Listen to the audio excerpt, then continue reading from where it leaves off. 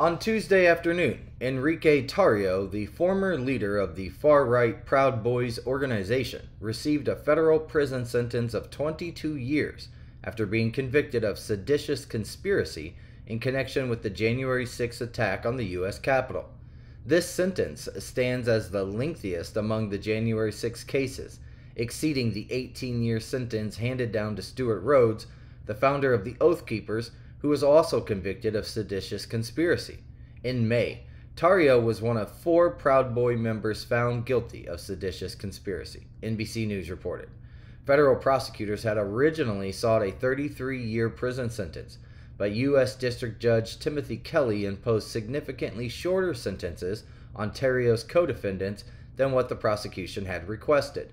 Last week, Joe Biggs received a 17-year sentence. Zachary Real was sentenced to 15 years, and Ethan Nordine received an 18-year sentence.